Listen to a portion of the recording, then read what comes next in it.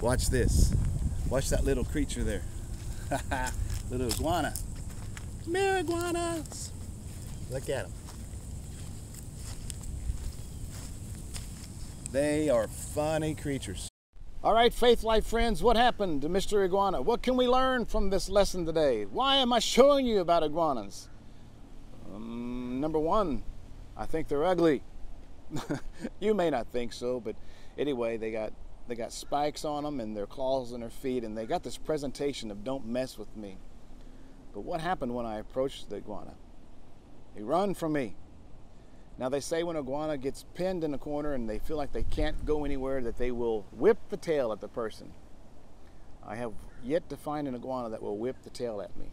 But that's not my point.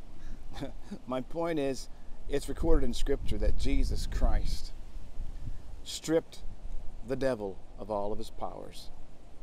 And he's given to the church the keys. The keys to the kingdom, that whatever we bind on the earth is bound in heaven, whatever we loose on the earth is loosed in the heavens. And he said that I've given to you this authority, and nothing by any means of the enemy will harm you. Now, when we submit to God and we resist the devil, what happens? Just like Mr. Iguana in a representation did so well today, he fled.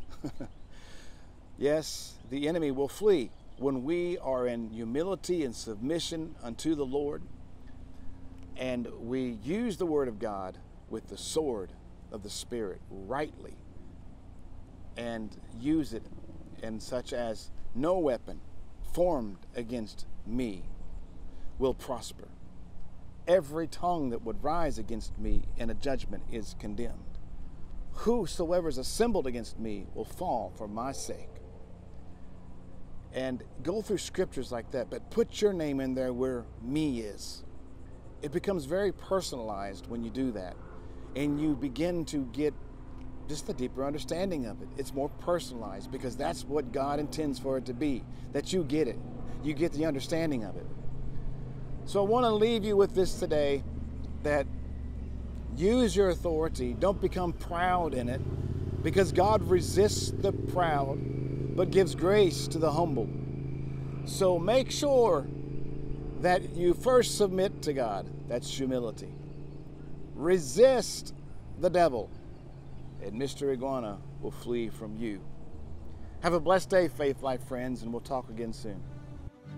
Take dominion, take dominion.